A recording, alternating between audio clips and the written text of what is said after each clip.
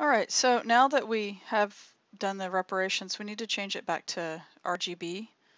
And you could change it back to CMYK if your printer is CMYK as well. And I need to actually clean up a couple other things that I missed before, so I'm going to use the healing, or the, excuse me, spot healing tool. And I'm going to clean that random little hair up. Okay, and then there's another one. So you can see a few little spots here that I missed before, and I want to go ahead and take care of those now while I'm thinking about it. And let's see, I think there are a couple of little spots over here. And I think that's pretty good. And then this little spot right here, I think I need to make the brush even smaller because it's got some light and dark patches near it, so I don't want to mess up the coloration of that area. So there we go. I think that that's pretty good. Now, what I want to do is go back over here and I want to colorize the face. So I'm going to add an adjustment layer. Now that we're in RGB, this will work. And I want to click on Colorize for Hue Saturation. And I'm going to kind of turn up the red so that it's in the sort of Caucasian sort of pale skin tone range. And that looks about right. And don't worry about the eyes and stuff like that and the lips. I'll show you how to deal with that in just a minute. So I'm going to adjust the hue to somewhere around 23 in this case, and saturation turned down to around 23 as well. And now I need to make some selections for the eyes. And the way I'm going to do it is I'm going to select, let me show you what happens if I try to use the Smart Wand tool, the Smart Selection tool. If I blow this thing up, you'll notice that it kind of doesn't make a super clean selection. It doesn't do a terrible job, but I think that it needs to be a lot better looking than that. So I don't recommend that you use that tool. And I've played with the settings and stuff and still had a hard time. So I'm going to use the ellipse tool. If you click and hold and then press and hold also Shift Option on a Mac or Shift Alt on Windows, and then you drag, it's going to create a perfect circle from the center. And then you release, you need to make sure you release the mouse first.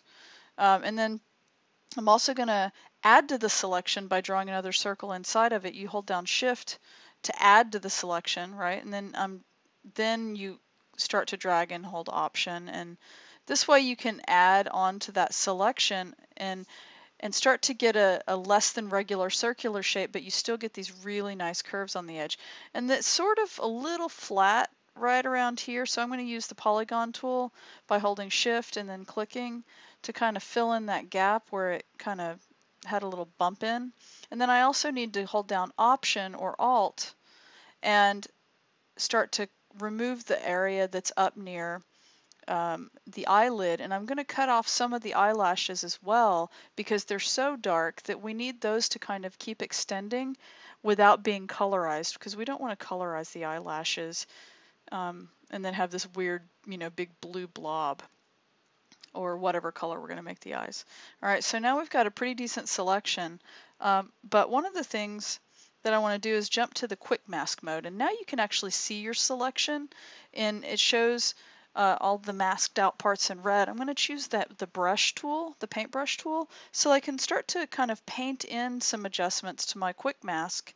And I want to soften the edge because you'll notice that right around the edges in some spots it kind of gradually fades, and you'll notice that I have my opacity turned down on this brush, and that my brush size is, for me, right about now is around 19, and you'll notice that I'm kind of just using the very edge of the brush, and I'm going to change the hardness so that it's a little bit harder because it's a little too soft, but it's not fully, it doesn't have full hardness. And then I need to just keep making some adjustments, make it that a little bit harder so I can get rid of that harsh edge at the bottom, and then it just kind of looks a little bit more natural like it did in the picture. And so that's what I'm going to kind of do up here too. Because the opacity is turned down, I can sort of soften the transition a little bit between the eyelashes and the eye, and just keep making some other changes. Let's change the brush size so it's a little bit bigger. And then now I'm going to try to match it for the size of the pupil. And if you look closely, depending on how clear the video is, I'm going to basically hold down Option, excuse me, or not Option, I'm just going to add to the mask with the paintbrush. And I'm going to just start clicking in the center so that I'm also going to mask out the pupil. All right, I'm going to exit quick mask mode so I can see my selection again. And the reason I'm exiting out of the, or not including the pupil, is I don't want the pupil to be blue or green or whatever color. I'm going to save my selection now so that in case I ever deselect or want to use that selection again, and I will, then I can just reload it and see. I'll show you what happens if I were to deselect.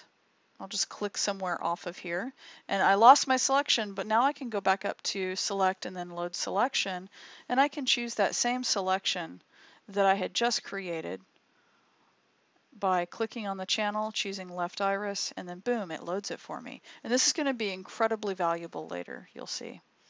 So I'm going to just save my file real quick. That's a good idea to continually save your file. I'm going to start doing that thing again on the right eye where I click in the center, hold Shift Option, drag out to create a perfect circle, and then holding Shift down again, click, and then hold down Option. I can start to drag out from the center to create a sort of an irregular shape if I want to add to that.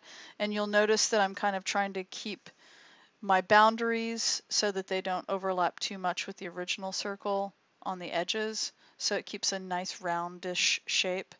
And now I'm going to use Polygon Tool to exclude that part of the eye socket that sort of cuts into the circle. And I'll remove that so that it doesn't turn that part of the skin a color when I go to color the eyes. Okay. And so that's looking pretty good. Now I think the next thing I want to do is go down and I want to blow this up, and I want to take a closer look at the selection edge, and you see that I think I need to soften it up. See how it's got this sort of dark and light halo? I'm going to go into quick mask again, and again I can use my paintbrush tool and I can start painting. And you want to make sure, this is something I didn't say before as I change my brush size and opacity and stuff. You want to make sure that the foreground color is not white, but that the foreground is black. All right. So I'm going ahead and I'm working out the pupil so that the pupil is not included. And I'm decreasing the size because I have the softness turned down, and I want the pupil, if you were to look at the original, the pupil is dark in the center, but it's really dark in the center, and it sort of gets softer on its way out. And so that's kind of why I'm adjusting these brush sizes and the hardness so that I can get it to look right and sort of gradually get softer in its darkness. Okay, so that just getting there. Let me turn the size down a little bit, and now I want to start to adjust the edges. All right, so you can see here I want to soften that edge because it starts to get like this sort of lighter halo where it gets into the white of the eye, and I'm just barely grazing the edge of it with my soft paintbrush so that it sort of feathers the edge of the eye. And now I can also take the eraser tool because you'll notice that, excuse me, if I jump out of quick mask, you'll notice that my border kind of doesn't include some of the dark edges right there, and that's going to look strange if I don't get those included in my mask area. So I'm going to go ahead and change my brush size, turn the hardness down a little bit, change the size so it is turned down, and then I can kind of start to erase some of the edges of the mask with the softness of my feathered brush. Okay, and so it starts to include that stuff. Okay, and you see that I'm just sort of like gently kind of teasing this out and making the edges a little bit softer, and you can see that like it's actually exposing some of that dark edge that's actually in the picture. so that it'll end up looking a lot softer and not like somebody cut it out of a magazine with a pair of scissors and just plopped it down on the image. Okay, so I'm going to just keep on going like that.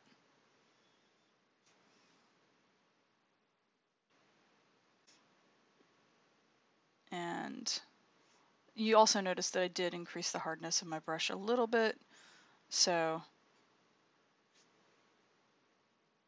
we've got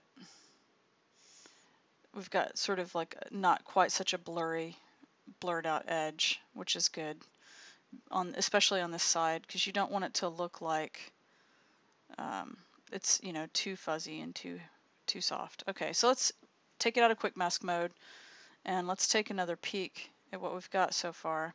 And I'm going to go ahead and save my selection so that nothing happens to it. I'll call it right iris.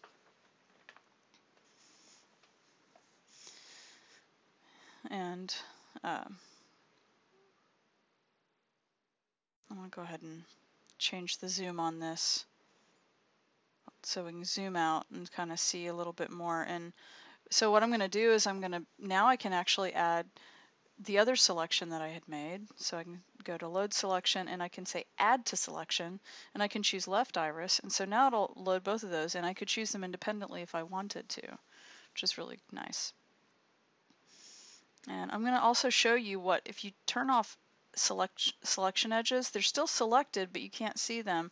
I just wanted to show you that little trick. It can be sometimes confusing, but I'm going to go ahead and do another hue saturation, colorize it, and then I'm going to turn the saturation down so it doesn't look like they're wearing those sort of scary bright contacts.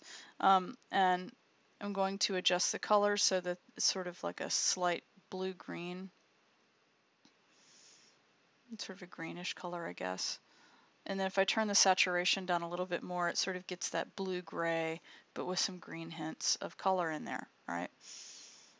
And it still looks kind of dark, but don't worry about that, all right?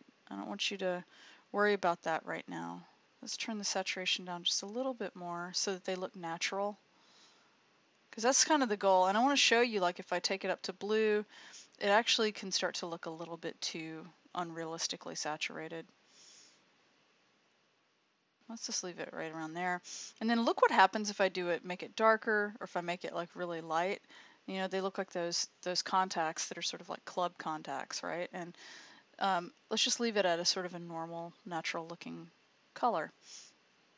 And then if we want to highlight some of the brightness in the eyes, we can do that later. And I'll show you how to do that in a little bit. But right now, one of the things that that I'm a little bit concerned about is the whiteness in the eyes. So I'm going to choose the magnetic tool and I'm going to choose the whites of the eyes. That's the selection I'm going to make. And the magnetic lasso is wonderful. You got to take it really slow though, otherwise it'll start to do some really weird stuff with your selection. And don't worry if it's not absolutely perfect. And the other thing too is make sure that when you're doing this eyelid area in the lower part of the eye, that you don't accidentally also include sort of the three-dimensional part of the skin on the inner eye, because you want that to still look natural, because we're going to change the color of the white of the eye and we don't want to change that little edge of the skin on her eyelid, on the lower part of her eyelid. I'm going to zoom in and now I can go back and sort of clean up that selection with the Polygon lasso tool where it didn't quite make the selection perfectly. And I'm going to make sure that that little section is excluded, the part that is actually the white of the eye. And then now I want to get the white of the eye included where it kind of bumped it out. And so it looks like a much cleaner selection there, okay? And then also over here, I'm going to go ahead and add a little bit to the selection where it starts to dive towards the tear duct, and make sure that you don't get it's a really fine line where that tear duct is and the sort of tissue that transitions the tear duct in. Make sure you don't do that. And then I'm cleaning up this top edge, and I think that looks pretty good. That's a pretty good selection for the eye, or for the whites of the eye. Okay, and so I'm going to actually put a feather on that image because I forgot to the first time, a 1 pixel feather, and now I need to save that selection. And so the feather was so that, you know, I didn't make it too harsh.